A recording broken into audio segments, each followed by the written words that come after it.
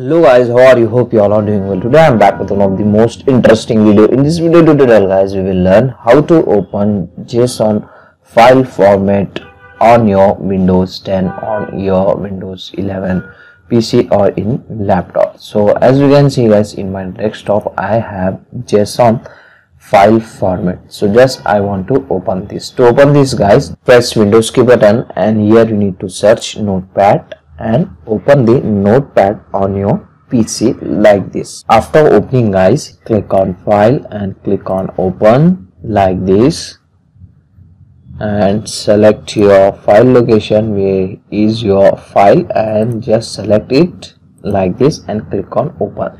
So if the file is not showing here, just close this file location, just simply drag and drop your JSON file on the Notepad like this. It will open, as you can see guys. So this is the easy and simple method to open the JSON file formats on your Windows PC. Okay, so one more method you can try. Just right click on your file, go to open with. From here you need to select the Notepad. Okay, so from here you can also able to open that file. So that's it for today guys, the short and very simple video. Hope you enjoy this. If you enjoy, please guys like, share and subscribe to our channel. Thank you very much.